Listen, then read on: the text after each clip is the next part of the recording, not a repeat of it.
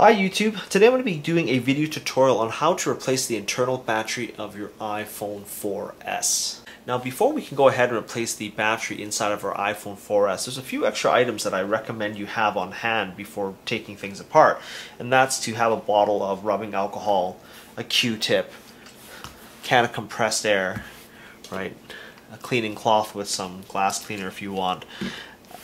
And more importantly is that when you actually order the battery replacement kit from either iFixit or your preferred battery supplier, so to speak, that you ensure that you get this thing called a liberation kit, which is basically going to include two Phillips head screws, Phillips double zero head screws, to replace the proprietary pentalobe screws that are on the bottom of the iPhone.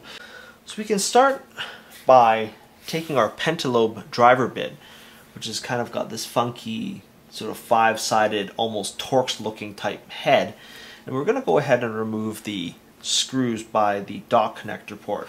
Now, so once you remove both screws here, we can go ahead and remove the back cover by sliding the back of the iPhone vertically up just a little bit, and then very carefully using our spudger tool to pry this back cover off.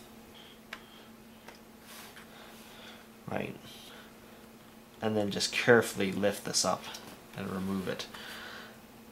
Now here's a close-up view of the inside of our iPhone 4S, and so it's pretty clear here that the lithium-ion battery is located here, and basically to remove this we need to actually undo these two Phillips screws that are holding the battery strap to the phone's logic board. Now before we actually do any dismantling, I actually want to point out three key things here that the iFixit video actually kind of misses out, sort of. Is that we need to make sure that when you're removing the screws that we pay attention to the orientation and the awareness of the fact that there's a ground strap that exists here. And what this little ground springy strap dealie is, it's not really a strap, it's a spring actually.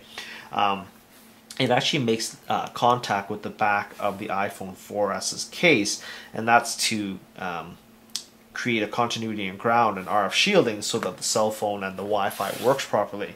I've actually seen people forget to install this little grounding spring, and then in fact if it's missing, your cell service doesn't work altogether. It actually says no signal. The other thing here that iFixit video doesn't clearly explain is that the two screws that are holding the battery connector to the logic board are actually in fact two different lengths.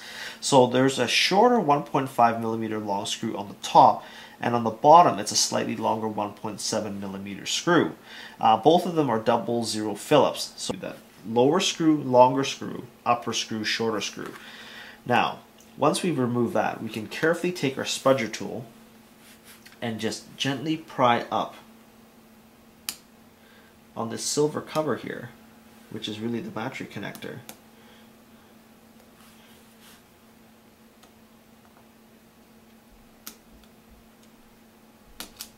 Like that. And then just peel that back. Now, pay attention here again to this little grounding spring that resides between the silver plate we just undid and the logic board. You can see that's what it looks like. Now on the logic board here, again, the iFixit video doesn't actually explain very well the extreme degree of delicate nature of the cellular phone antenna little sort of snap connector here on the logic board that's literally right beside the upper battery cable connector screw. They're only held in with 4 tiny microscopic particles of solder, so never under any circumstances when you're disconnecting this battery connector should you ever come near this little gold colored connector. If you pry that off, chances are you've destroyed your cell phone. Using our little spudger tool, we can go ahead and pry out our old battery by just placing your tool along the right hand side of the aluminum bezel and not on this side where the logic board is, to carefully just pry the battery out and releasing it from the adhesive glue. The reason why you don't want to pry against this side is that, again, like what I had said earlier about the delicate contacts, the logic board itself is very fine, and any type of flexing on the board could damage the phone.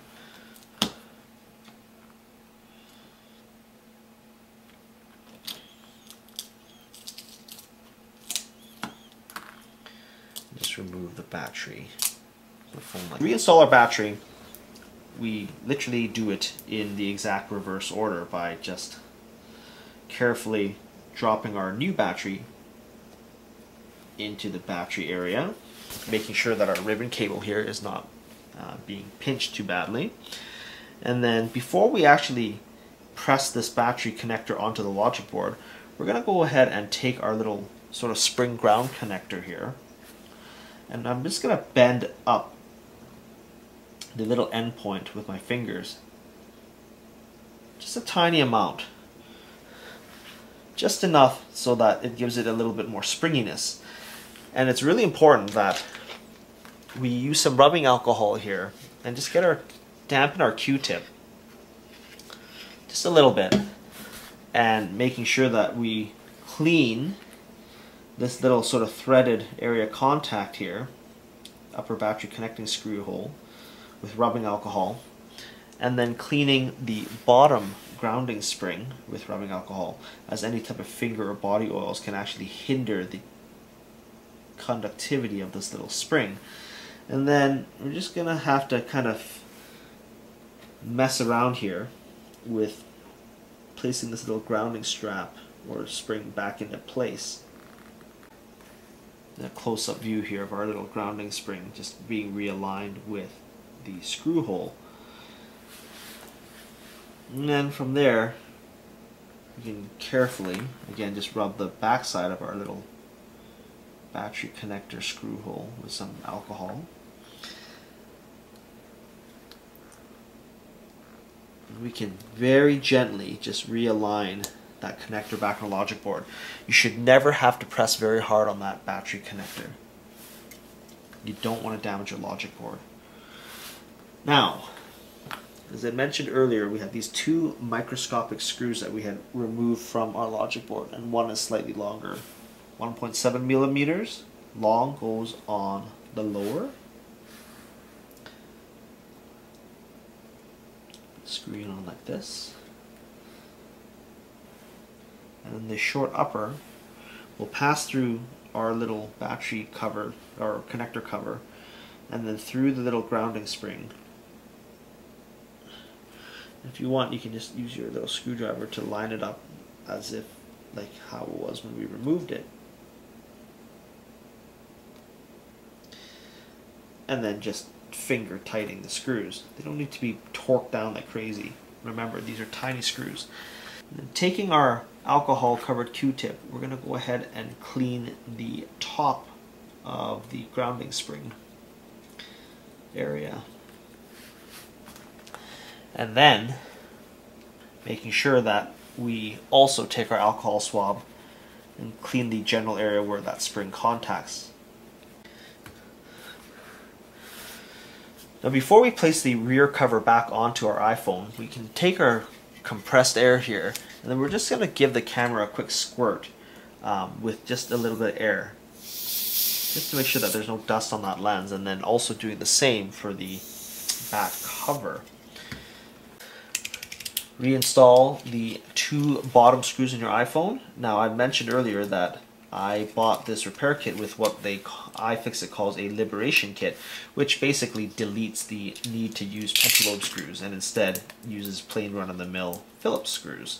Using our 00 Phillips screwdriver bit, very carefully reinstall the screws.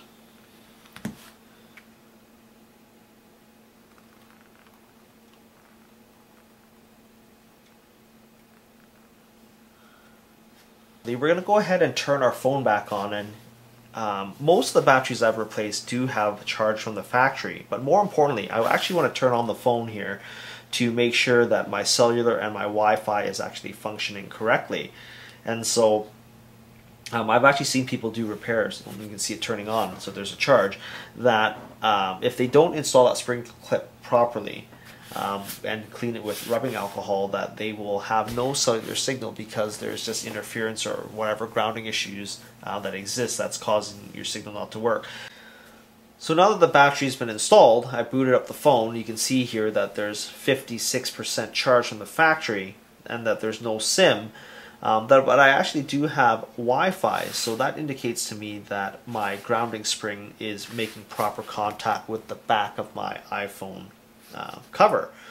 So as you can see here, for about probably $35 after shipping and everything, that the iFixit battery will now give me a good solid 2.5 to 3 years of like factory new performance. And on my other iPhones where I've done this actual battery replacement upgrade, I can tell you it makes a world of difference. And even when I'm using my phone, it doesn't get nearly as hot on new batteries as it did with the old one. And that's usually a sign that when your phone gets really warm, that the old battery is just worn out. So that's a real cheap fix, and it's certainly a lot better than taking it to Apple and paying them the $140 battery swap program where they give you a new or a refurbished iPhone. Just remember, guys, that when you install this battery, to give it a full charge so it's 100% before your first use. I hope you found this video useful and informative. Rate, comment, and subscribe.